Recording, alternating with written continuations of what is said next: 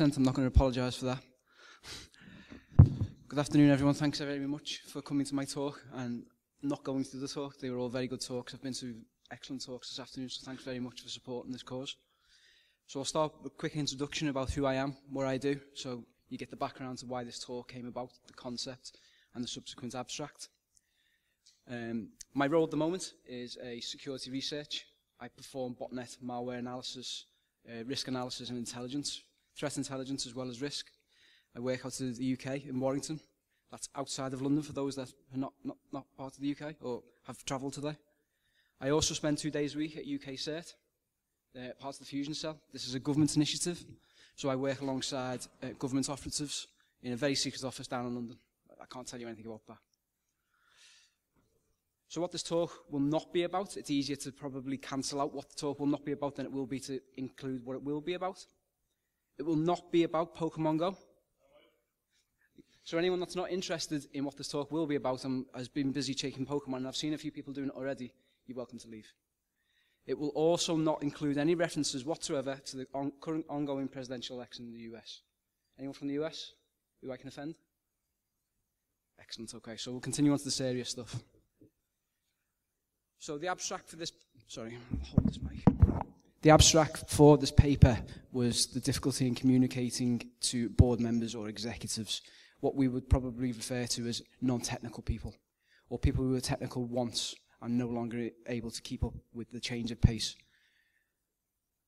Some of these frameworks are there to help us all. Sarbanes-Oxley, DSS, PCI. So a number of people will probably be familiar with these. Just by a show of hands, can you just show your hands if any of these frameworks affect you directly?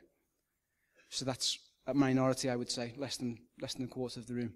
For those that don't know those frameworks, can you just raise your hand? So a couple of people, that's fine.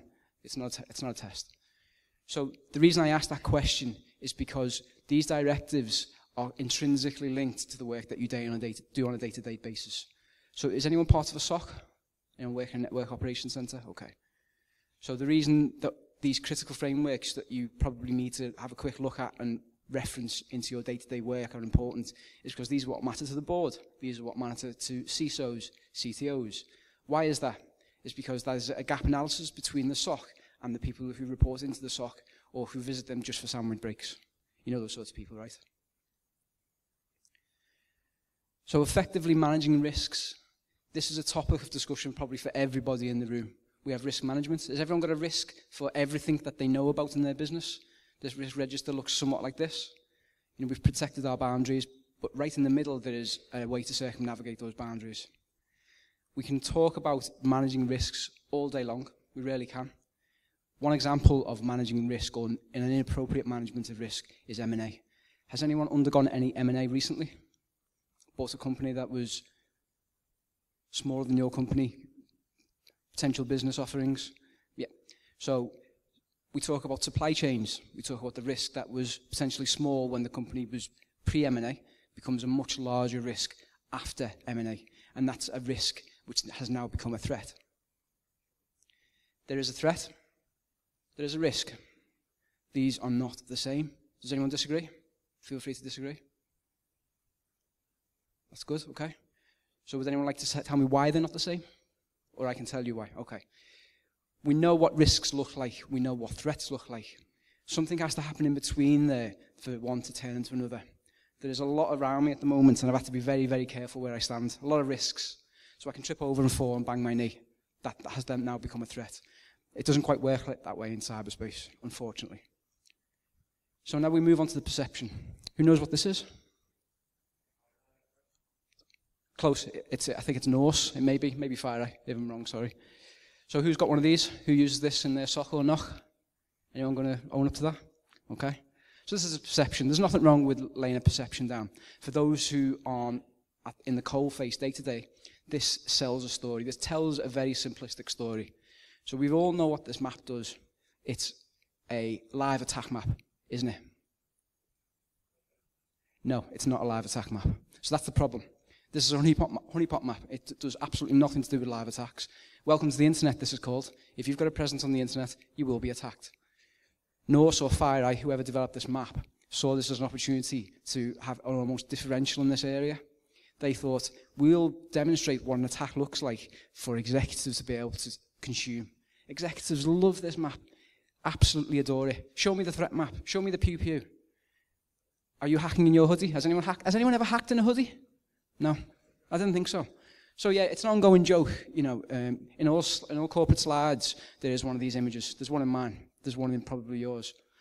I don't own a hoodie. I'm nearly 40. If I was seen in a hoodie, I'd lose a lot more respect. So that's the perception. We've grown this perception on the back of a lot of negative press. Together with these sort of threat maps, you know, everyone's familiar with the threat book map. That's the one I prefer, because it basically pokes one in the eye of threats. So we'll move on from the perception to some of the reality. Multinational, has anyone worked for multinationals? Large scale, multi-corporates? Yeah. So APT, if you have any IPR, any capabilities to develop CPNI infrastructure, you're probably going to be an APT target. Now when you say APT, say it quietly, because it gets people very excited. I know this, because it helps get CapEx signed off. If you need budget for something, just mention APT. You don't even have to define it. It's very, very simple. But on a serious note, not everyone is a target for APT. You may be a target for people that deliver macro malware. That's still a threat. It's still a risk. So I asked before how many analysts were in the room, people who spend a lot of time in front of a computer monitor actually doing work, who know what this means. Just raise your hands. Absolute analyst, okay. So there's a very, very fine line between being an analyst and being able to communicate risks effectively to a board member or to an executive, CTO. We're talking about the office of CTO here. If I show this to a CTO, hands on heart, does anybody know what they would say? Would they be able to communicate to you what you know? Probably not, and that's not their fault, that's not their role, they would say. But having a base understanding of these threats are critical. I refer back to the previous slide about the frameworks that sort of protect us as analysts. It's key that we understand those frameworks. It's two-way. So the reality to the analyst is this. The reality to the criminal is this. They just care about money. That's all they care about. So we can flip that on its head, the reality to the board. Is anyone in the telecommunications sector? No, that's good. So we can talk about TalkTalk as a case study. Unfortunately, the case study is pristine. It's an absolute perfect case study for anyone to look how to acknowledge risk or not acknowledge risk, depending on your viewpoint. So we talk about this skills gap in cybersecurity. You know, Talos are outside trying to hire, Rapid7 are trying to hire. We're looking for these good, skilled people. The reality to the board is directly impacted by this lack of skills. So a teenager caused a massive amount of damage to what is effectively a CPNI market partner. TalkTalk supply very, very critical infrastructure to the UK government. And this was done by a teenager. I've had a question before about how old this guy was, and I've had 13, 14, 15 and 16. I know he was a teenager, and that's all I know. And he literally was in his bedroom, probably wearing the hoodie. But at the moment, the biggest problem for you as an analyst is getting this message across. You can see over a period of a number of months where numerous risks were communicated to TalkTalk. There was XSS, there was SQLi, these were all publicly available, and a number of times they were informed. So for whatever reason, and I'm not using TalkTalk as a yardstick to beat with, this is a case study that risk was not appropriately communicated. And the end result was Dido Harding was in front of a parliamentary committee as a result to explain why. So there could have been 30, 40 people telling Dido Harding that we need to fix this infrastructure. But the person on the end of this information receiving it probably didn't understand what it meant. And that was made clear by Dido calling it a sequely. Didn't refer to it in the proper terminology, but she was communicated wrong. And that is an absolute perfect example of risks not being communicated effectively. So I'm not going to stand up here and say, oh, I work in security, we're great. You know, we've got companies in the room at the moment who have been subject to incidents. Hack Team, whoever knows about the hacking team from Italy, traded in commodity exploits. They were hacked. The past couple of weeks we've seen some, what we would referred to as cyber weapon auctions, whatever that is. We can't all be great. We can't all be perfect, but we can mitigate, we can identify risks. So from a standpoint, from my perspective, is I can identify risk early. I can communicate that risk early. Subject matter experts, we know what we're talking about. Well, I think I do sometimes. I can communicate hopefully in a way which someone above me can digest and disseminate appropriately. Clearly, an entity as large as the NSA has got massive, massive scope. This may not apply to them. So we've got dissidents inside the NSA who've moved to Eastern European countries who are now being blamed for this sort of incident. So it can backfire. Now we move on to what I mentioned before. I told you there would be no mentions at all to do with the US presidential election. I lied, I'm sorry. So we'll talk a little bit about how risk turns into a threat. And again, perfect case study. I couldn't have written this. You couldn't have looked it up on the internet. This is a Wikipedia article which you can almost copy verbatim for a case study. So in 2010, Hillary Clinton decided that she did not need any sort of security.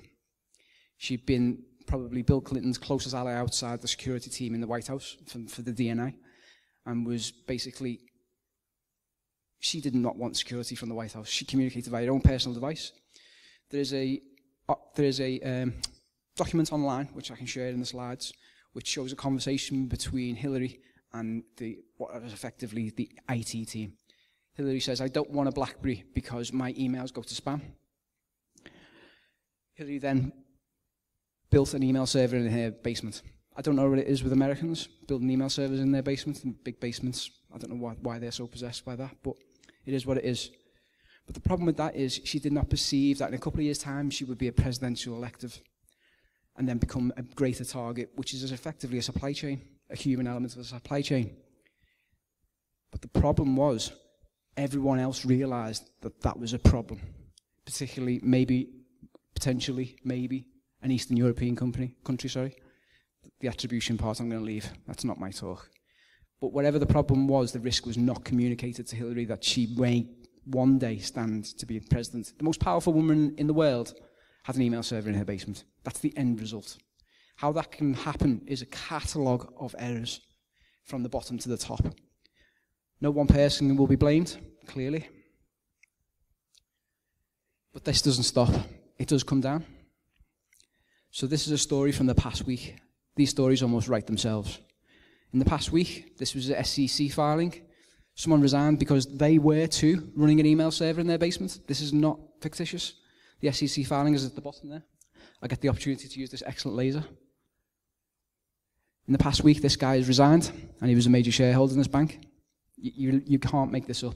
So the most powerful woman in the world leads by example, puts an email server in her basement. So then someone who's managing finances does exactly the same. Leading by example leads to bad choices. So I don't think any slide deck is complete without some mysterious but well-used phrase. Is anyone familiar with 36 stratagems? It is an actual phrase. It is an essay written by the Chinese. Okay, that's good. So this is a Chinese essay used to illustrate a series of stratagems used in politics, in war, and interaction. The theme of loss is key to this talk because when we identify risk, it becomes a threat if we don't communicate. So there's one line I've highlighted. This is a quote from this particular stratagem. There are 36. And this one stood out because it was so cognizant. Sacrifice the plum tree to preserve the peach tree, which essentially means we've got greater goals to sacrifice. We've got lesser goals to sacrifice if we all live. Again, not using TalkTalk as an example, but a lot of companies stood up and took notice. Was that this was on our doorstep. This was effectively one of the biggest telecommunications company in the UK, hacked by a teenager in a hoodie in his bedroom. It doesn't get any more. The gravity of that conversation you have with executives really does resonate. To be able to say that these so-called, I've only got one hand, sorry, so-called underage hackers taking down millions of pounds worth of infrastructure, that conversation really does resonate. But the conversation does not end there, Because even when you tell a company, when you have limitless resources, as Target do and did at the time, this happens. So just by a show of hands, who knows what happened in Target? Okay, so for those that don't know, this is probably the most significant and titled cyber breach in the past couple of years, aside from OPM. This again is a case study, is that you can have all the resources, you can have all the manpower, but again, if the message is not communicated, then this will happen. So I've put some stats up there. This one here stands out. So does anyone manage CapEx or manage budgets?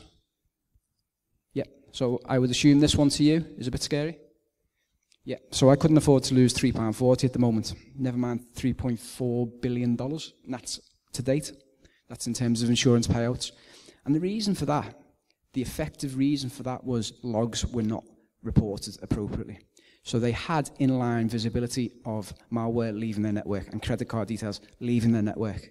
But for some inexplicable reason, the alert was not raised. They saw the alert and moved. I can't understand why. Can anyone explain why? Maybe they just didn't feel like alerting it. Nobody knows. But the end result is that 11 gigabytes of data was exfiltrated, 70 million personal records, and 30 million credit card details stolen. Big numbers for someone that doesn't want to acknowledge an alert. So Bloomberg did this GIF, and I absolutely love it because it's perfect. It sums up exactly what happened, is that they were an easy target. Well, that's what they would like everyone to believe. They were popped, forgive the phrase, by the supply chain.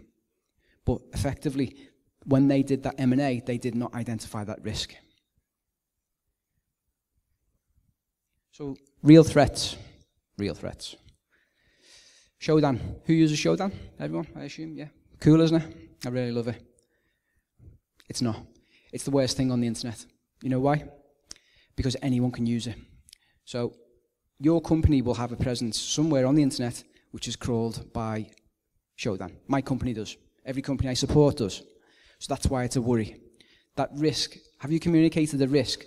And I'm using Shodan as a crawling example purely because I know everyone should have a familiarity with it. If you haven't, cool tool, go online. It's very, very cheap to buy an API access token and you get a lifetime access. But the problem with this is this highlights just how broken security can be. I attended Black Hat a couple of weeks ago. Did anyone go to Black Hat and see the talk from Vis? This was effectively looking for VNC on the internet and be able to pivot inside someone's network.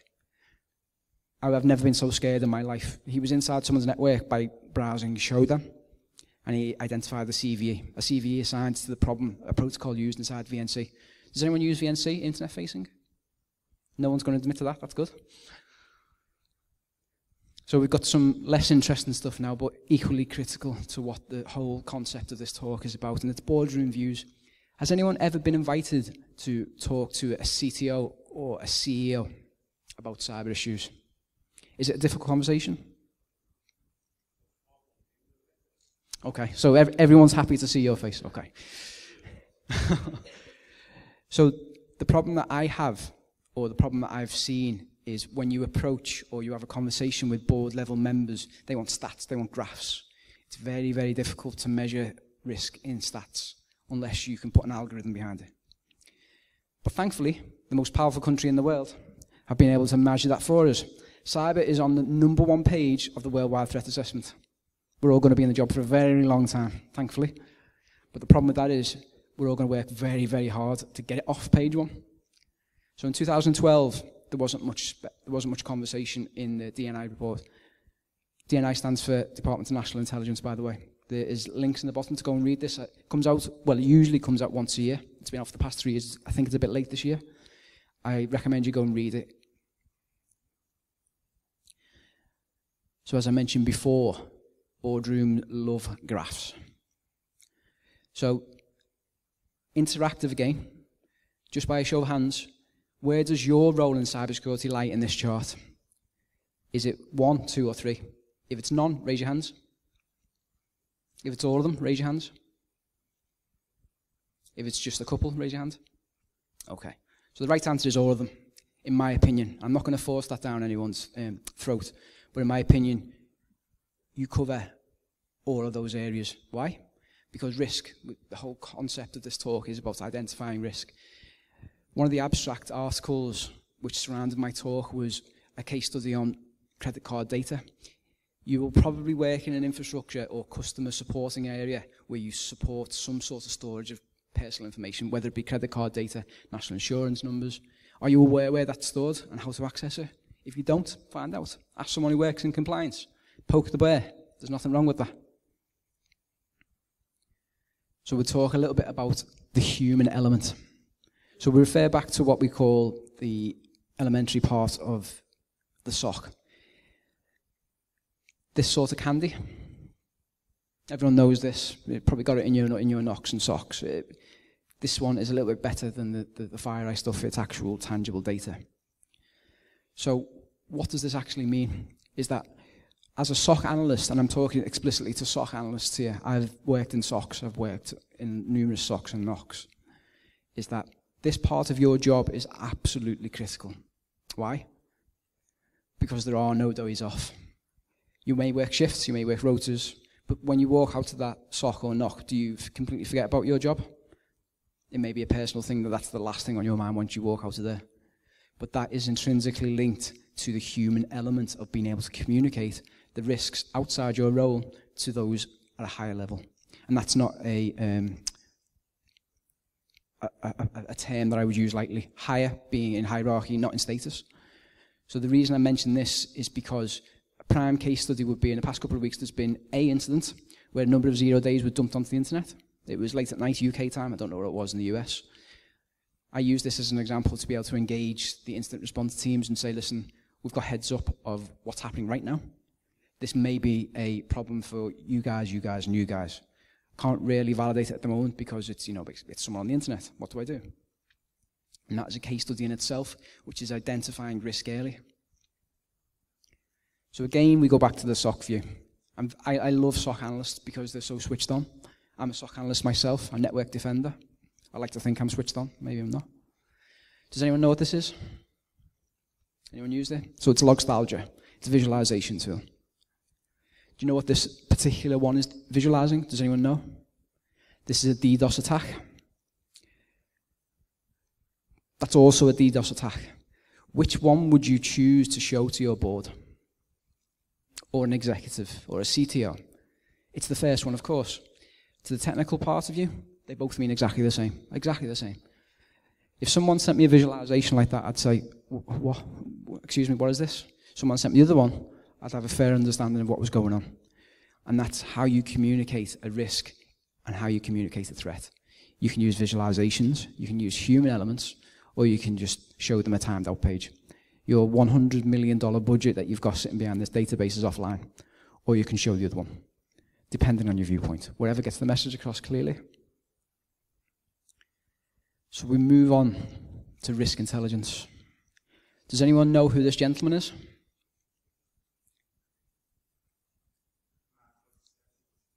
Yes, thank you very much. This is Ahmed Mansour. He was labelled a dissident by his own government. So we've got some comments to apply. He has been arrested. He has been imprisoned. He's been targeted by his own government for his human rights activities. So he's a target. He understands his status. He's been hacked a number of times. He communicates very quickly with what is effectively his incident response team, which is Citizen Lab. Anyone heard of Citizen Lab? Okay, so Citizen Lab at University of Toronto. Just Google it. Fascinating work. He was able to identify this risk very, very early. 20th of August, I believe it was, he received a text message, which basically, long story short on this part, contained 3 0 days for the iPhone.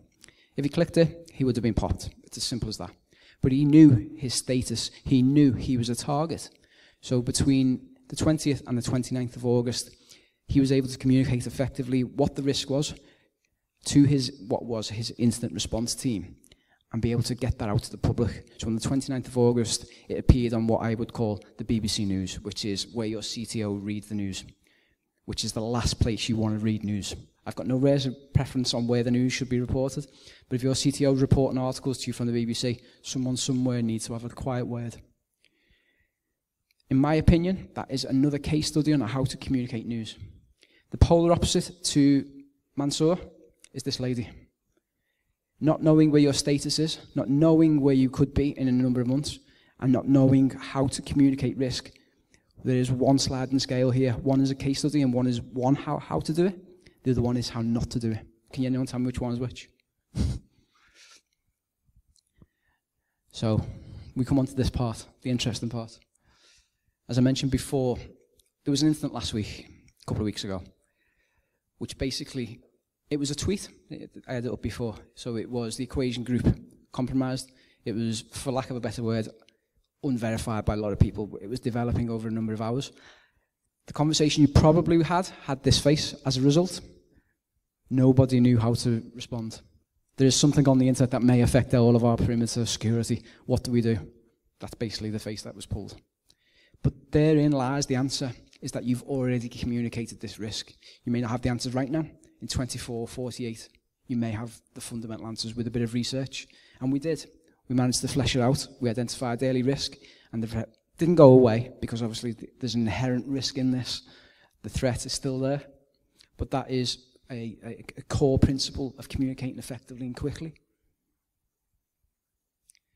So this is the ICO in the UK. These are some stats.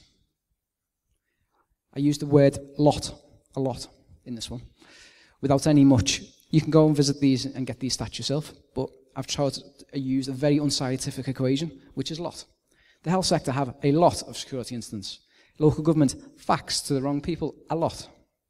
Education, lose a lot of unencrypted devices. Finance, insurance and credit also post and fax to the wrong people. Does anyone see a theme here? Traditional technologies are failing, and there's a human element involved in them all. Now, this picture is one of the greatest pictures on the internet, in my opinion, because it comes with the phrase, it pays to understand the technology you're working with. It's not real, by the way. I don't know if you knew that. They are photoshopped. But the phrase that accompanies this picture is, it pays to understand the technology that you're working with. And that ties in slightly to the no days off rule, or what I perceive as the no days off. That's not a literal rule. Obviously, everyone's entitled to a day off. But if you understand the technologies that you're working with, you can identify risks a lot quickly, a lot earlier. Acronyms. Who's a CISSP? Okay. I've got no opinion on any of these. I've just used them as an example. So they both use a top-down approach to security from both bodies. They both believe that as a hierarchy of security, it should be pushed down from the top and be embraced from the bottom. One size fits all, which as a principle probably does work, or does it? There's nothing wrong with studying and suggesting otherwise. The principles that lie in both these bodies are fairly routinely criticised for a good enough reason. But for one reason or another, I don't believe a top-down approach to security works in every single environment. Maybe in one, maybe not in another. But these acronyms, which are associated with the study that go with them, I don't believe that they should fit everyone. So what you will find is that a lot of people on board members will accredit themselves with a CISM or a CISSP and think that this approach will work in every company they go to.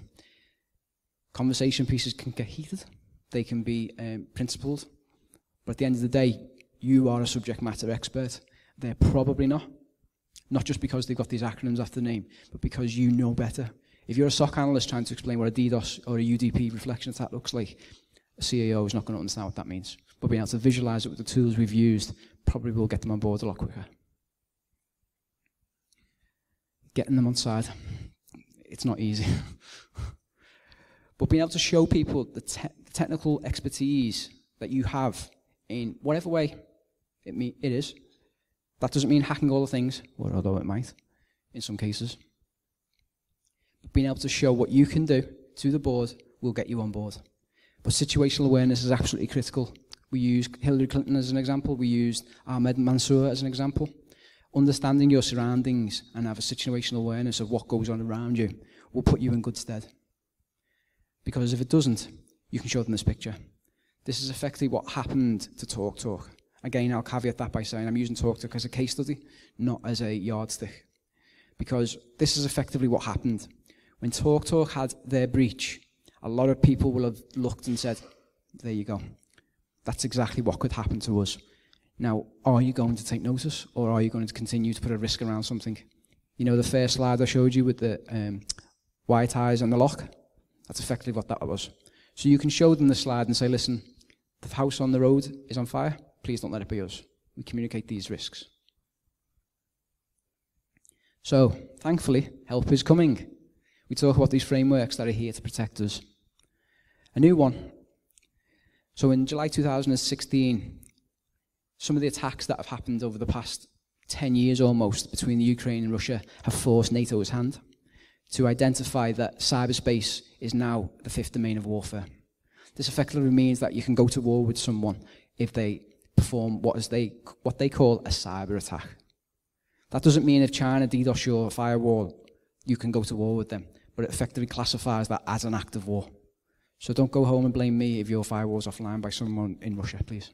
That's another caveat. Part 2. GDPR. Conscientious. The Independent Data Protection Officer, or the DPO.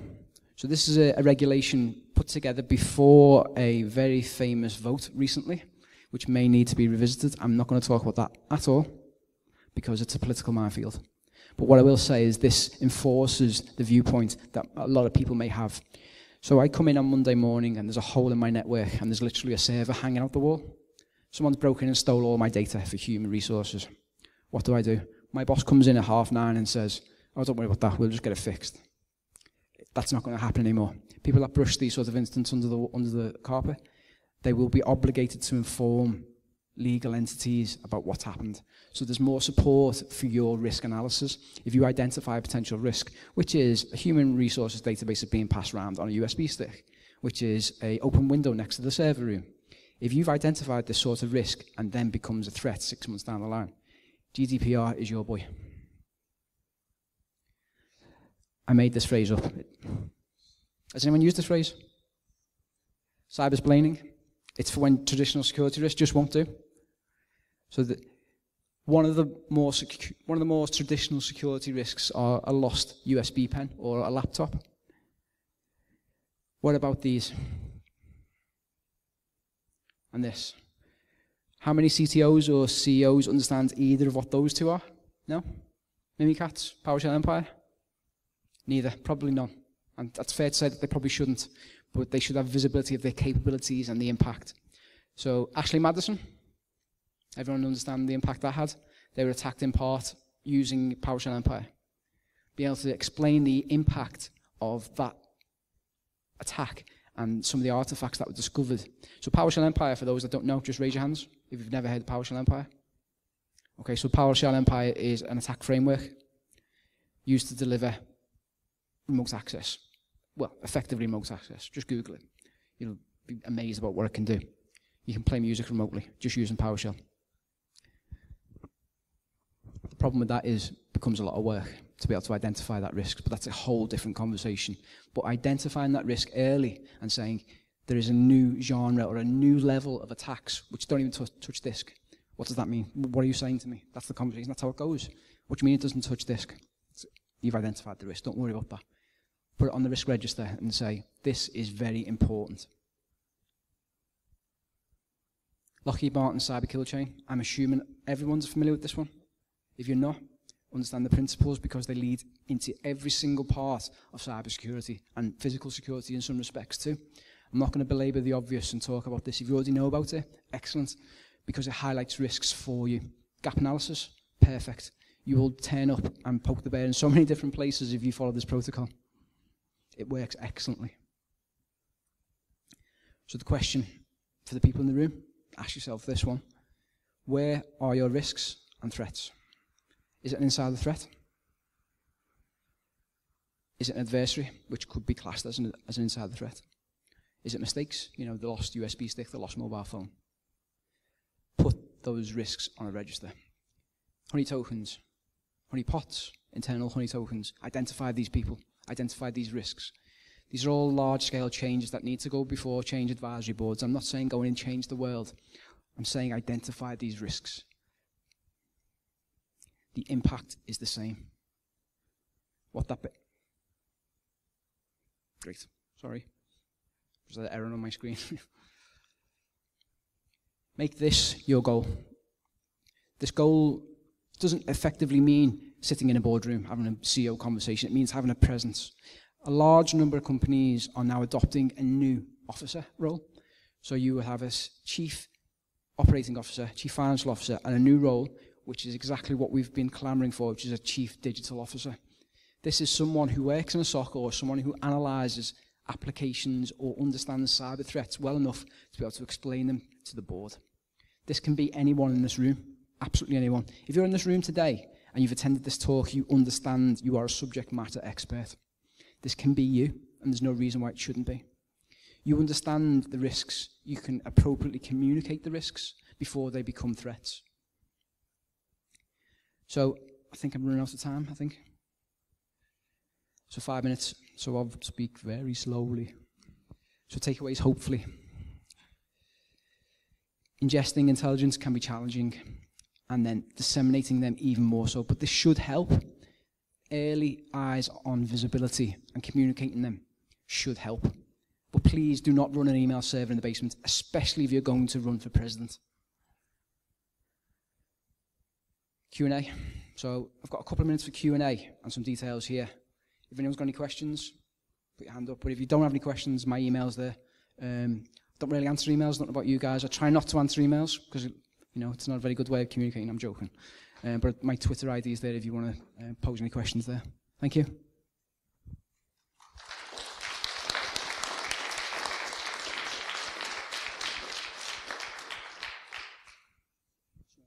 Sorry, did you have a question?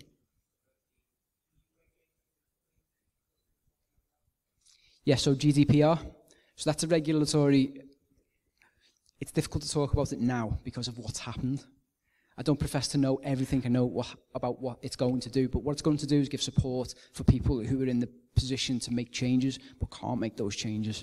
So the example I used before was that if there's been an incident which you're having resistance in reporting to the appropriate authority, GDPR will basically make the people in the boardroom sit up and have to report these incidents.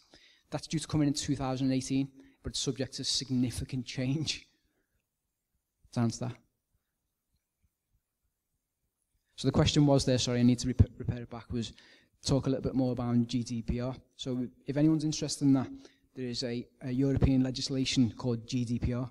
There was one slide on it and I didn't belabor it too much, but it's going to basically make people in positions of power acknowledge risk a lot more and communicate that risk and be punishable for that risk, which basically helps all of us. Any more?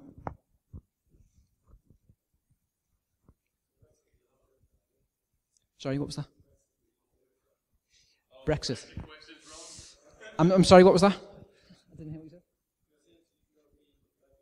It was and still is. So as far as I know, so I won't gloss over this, I'll try and answer it, is that as far as I know, we don't just because we, and I speak the collective we, sorry, we don't leave the EU in terms of legislation.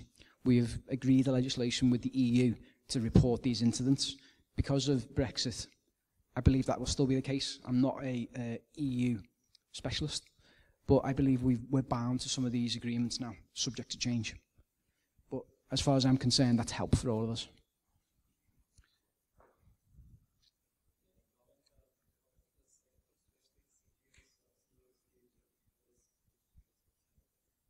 So the question was, how does a sector-specific CTO or CDO deal with these threats? Okay, so that's a good question, actually. So as part of my role within, say, UK, we perform exercises. So we have utilities exercises where we will probably test the resilience of a utility sector incident. We'll run a mock incident, which will be maybe someone's trying to hack a SCADA system and test the resilience that way. That will probably be a benchmark we could then report on. The CTO didn't respond to numerous text messages that there was a chlorine attack on a water filtration system. We could report on that the communication aspect was wrong. But that's just one element. That's one specific utility. Okay. Yeah.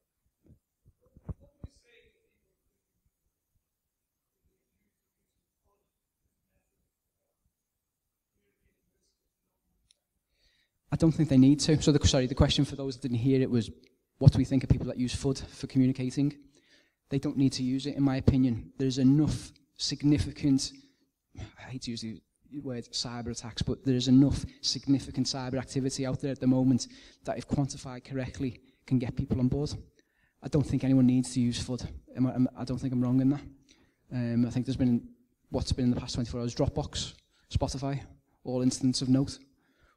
These sort of risks are appropriately communicated and are on the radar and dashboard of CEOs, CTOs, that there's always breaches, almost daily breaches, or regurgitations of other breaches where they're properly quantified. There's absolutely no reason to use FUD. So to answer that question, is I've got no time for people that use FUD. They're in the position that they are inappropriately and they're using misinformation. That's my answer. Any more? No? Thank you very much, everyone.